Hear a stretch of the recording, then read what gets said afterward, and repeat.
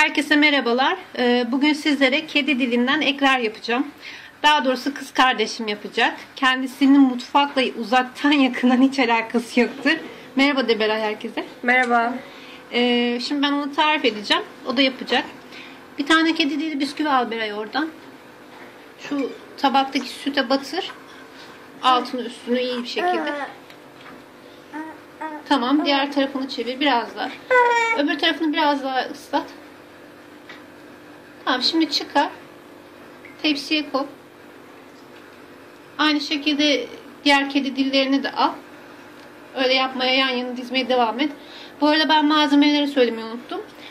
Bir kutu krem şanti, bir paket hazır çikolata sos, bir paket kedi dili bisküvi ve bir miktar hani kedi dillerini ıslatmak için süt. Beray şimdi bu kedi dillerin hepsini ıslatacak, tepsiye dizecek.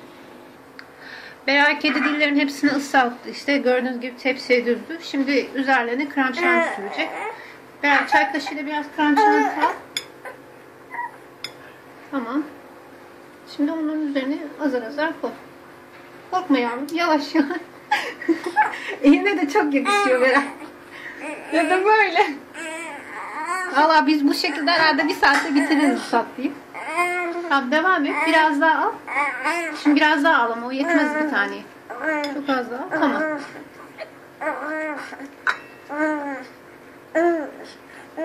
Pasta kenarlarını alacağım. Ama artık ben bunu çay kaşığının tersiyle yaparsan daha kolay olur. Seneye yedim. Tamam şimdi bırak o çay kaşığını. Bir tane kedi dili al oradan. Sütle batır ıslat az önceki gibi. Çıkar. Kapat üstünü onu. Yavaş fazla bastırma. Tamam. Bu şekilde hepsini krem şanti sürüp tekrar kedi dili alacağız. Islatacağız ve üzerine kapatacağız. Kedi dillerimiz hazır. Hepsinin içine krem şanti sürüp üstünü kapattık. Şimdi çikolata soslu süsleyeceğiz. Beray bir kaşık çikolata sos al. Biraz yanaştır tabağı istersen tepsiye. Dökülmesin. Şimdi hemen yanındakinden başla üstüne dökmeye. Üzerine dök direkt, bir şey sorun olmaz. Aşağı yukarı yaparak hani her yerine yayılsın.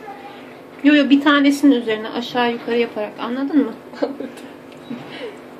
Şu şey, ben de kamerayı sağlıyorum bunu tarif edeceğim diye. Neyse siz anladınız. Beray anlamadı ama çikolata sosunu tek tek işte üzerlerine dökeceğiz. Aynen. Ve servis edeceğiz.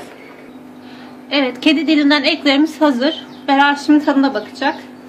Bak bakalım beğenecek misin? İlk kez tadıyor kendisi de. Aynen.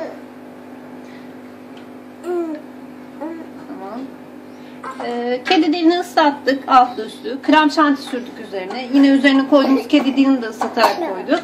Üzerine de çikolata sos döktük. Çok basit bir tatlı. Evet Beray Hanım, duygu ve düşüncelerinizi alayım. Beğendiniz mi tatlıyı? Basit.